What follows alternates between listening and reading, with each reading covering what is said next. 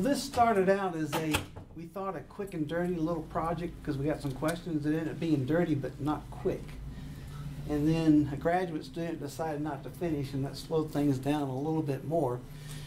But this big title, and I looked at mentioned all the things that we did look at. The reason I'm talking about these because everything else we measured didn't matter. Like calcium doesn't matter, zinc didn't matter, no impact. But there were some questions we were getting, and okay, if we put in anaerobic digesters, which we only have a few in our area, there's not many. But you know, what does that do to these nutrient management plans?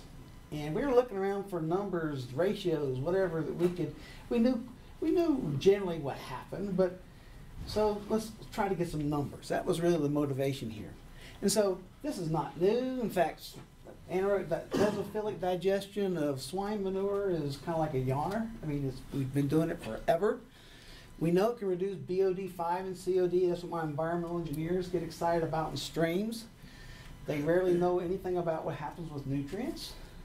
They don't even understand that I usually look at volatile solids because this stuff's rather chunky. It's not soluble COD that's nice and neat. It's harder to deal with. And then we could look at VS destruction things to kind of answer the question, did we get this digested so that we could learn something about like mineralization of nitrogen? Now, I'm going to put a plug in for a paper that was done in 1991 by Dr. David Hill. He's now retired from Auburn. He has a series of papers, and that is the standard for theory and modeling of mesophilic, and he has thermophilic papers too. I'm not promoting that, but there's a lot of people doing stuff. I always go back to here, okay, and I'll show you a couple of reasons. First of all, there's two models. One's two couple differential equations, then he modeled the model with two orthogonal functions. One's a source, basically a methane production function, and the other's an inhibition function. So there was a whole bunch of work, and what I really appreciate about what he did was he did the real nerdy theoretical work, and then he stepped back and said, I'm going to get it where you can do it on a calculator or spreadsheet and get the same result. So that equation up there, as long as that beta, which is the inhibition function, is 1 or less, that is the equation for digestion, assuming well mixed, plug flow, all that kind of stuff. And in that, he also defines some key parameters. One is this, what he calls an A, is an unstressed VS reduction ratio. In other words, how much volatile solids do I actually destroy? Not remove, destroy. And that usually, you start looking at field digesters, you have storage in there, you have a hard time. Did I really destroy, or is it just hanging out in the digester? So he's really looking at destruction, because you got half a liter of methane per every gram VS destroyed in the equation. So then he set some things up about critical loading. So we use swine, actually our goals, we did some poultry litter, but we said we've got to do a swine first to figure out if our little idea is working, okay? But these are the numbers from his work. And so this A means that, okay, swine manure, if I have a good mesophilic, well-mixed, steady state type stuff, 63% of the volatile matter will be destroyed with a critical loading rate of 6, and my letters are not showing up, grams of volatile solids per liter of digester volume day. And notice it's got dairy and poultry numbers that are very similar. And folks are interested in poultry digestion, you see that 4.2? That's the critical loading rate. Why? Ammonium inhibition. And that's in his inhibition function. So anyway, enough of the theory. I say little data. We got lots of data. We have some on field digesters, but I was looking around and going, I want to know how much organic N is mineralized. Well, how does total anaerobic nitrogen increase? Is there anything happening to phosphorus? Is it being solubilized? Is it being put in organic forms? What's happening? And so that's what we're after, trying to, like we thought, a quick and dirty, but it took months to do this test. So we're looking at reductions and transformations of TS and VS. We've done COD, but to get representative samples in little bitty tubes, you talk about sampling error, it's plus or minus 20%, just the sampling error. We looked at forms of nitrogen, phosphorus, potassium, and sulfur. We did look at calcium and a bunch of others. Digestion doesn't do anything to those, so I'm not going to talk about those. And we also use batch reactors that we have verified were well below inhibition levels, okay? So that became our limiting thing. So our methods were, I have a gestation barn, I have a lagoon where they recycle flush, because we wanted to come up with mixes that were similar to flush and pit recharge. We didn't quite get the full pit recharge concentration because we couldn't do it and not have inhibition. So we took fresh solids in lagoon water and made our mixes for the test. We used 1.8 liter batch reactors, appropriately purchased at Walmart, and an aquarium and heaters. And it took a while just to get that heat balance, but we kept it at 35 C. We got an ASAB paper where we talked about the technique. That we're not going to get all into that right now. And then we had to decide, well, what can we use to figure out where we are? And yeah, you can look at methane, but oh, by the way, a lot of the other things, even in my own department where they're trying to do stuff with mini pilot scale digesters, if you do traditional mass balances, you got to rely on methane. And what happened to the grad student? He had leaks all the time. So I'm watching him going, I'm not doing that. You know, and in the little bitty vials, it's great for soluble VS and COD, but it's a pain when you have swine manure.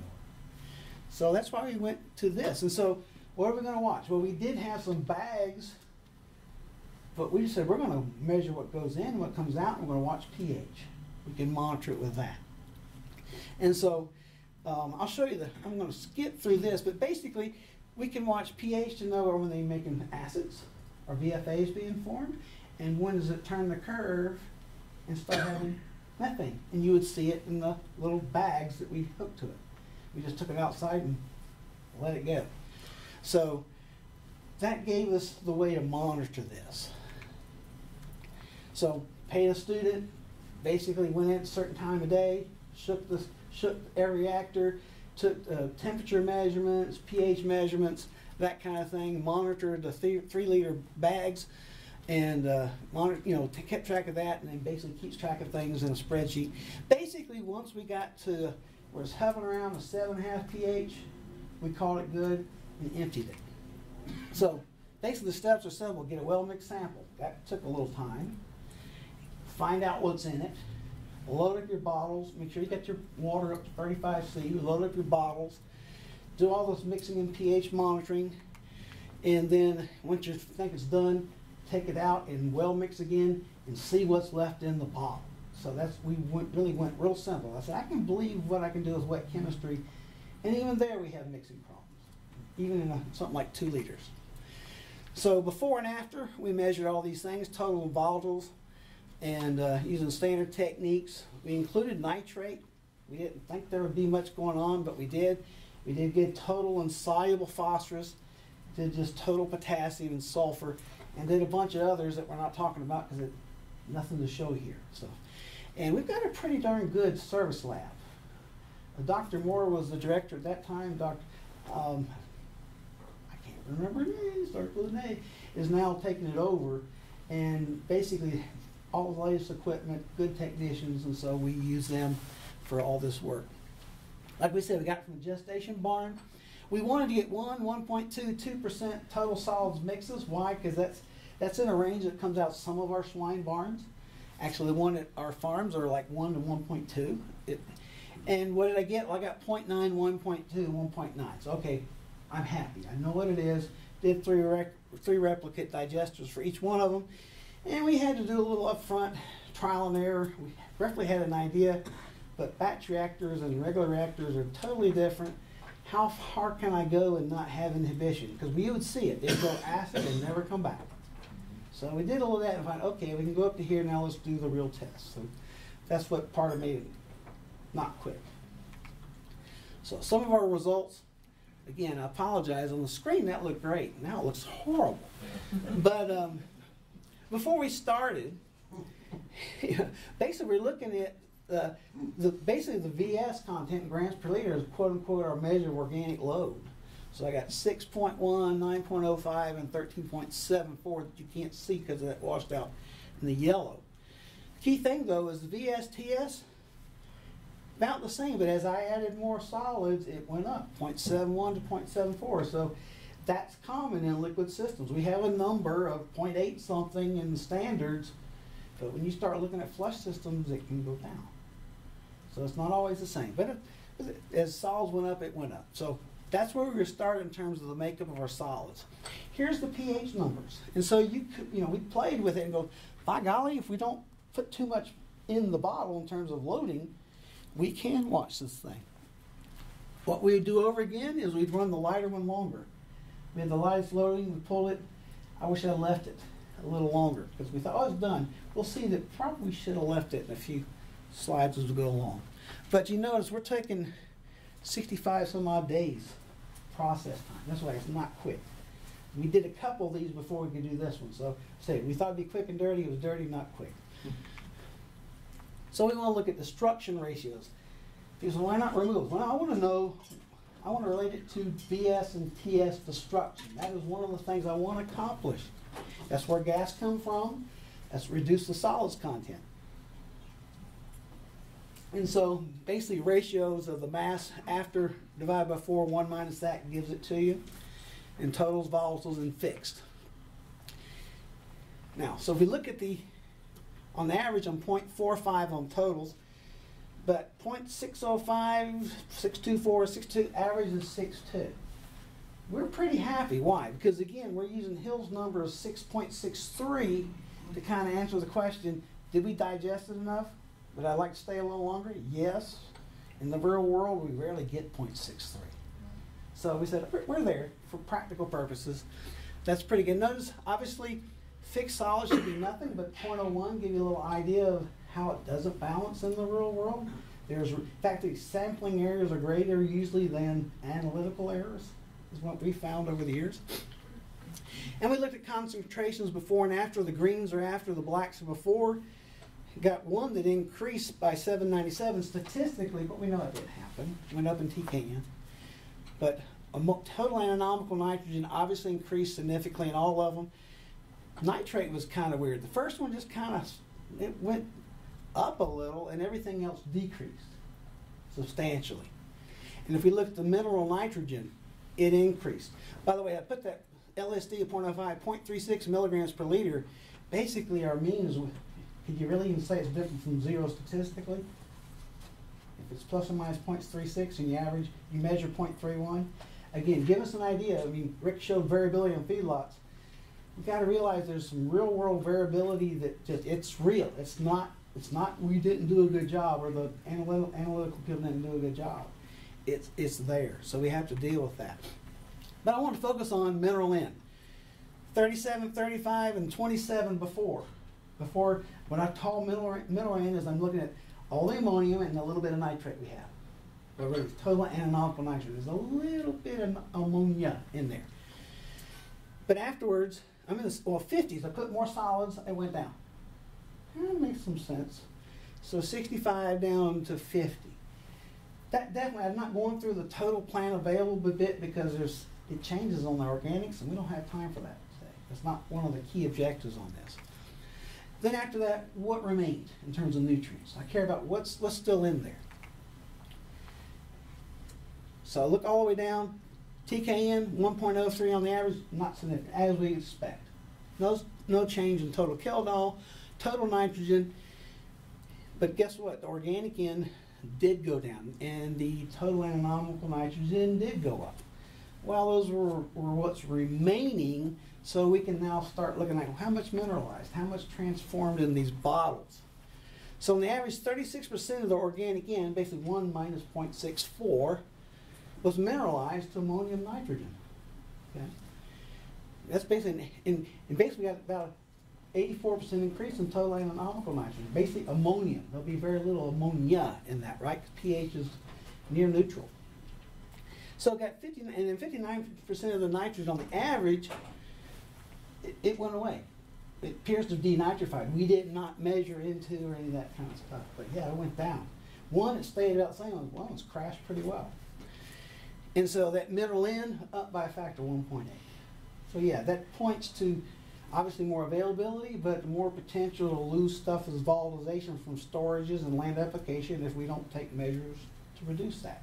Direct injection being a good idea. Some people are covering storages for that same reason. PK&S, pretty boring in general. We had statistically lower value, but notice they're up and down again. You're seeing our problems in sampling.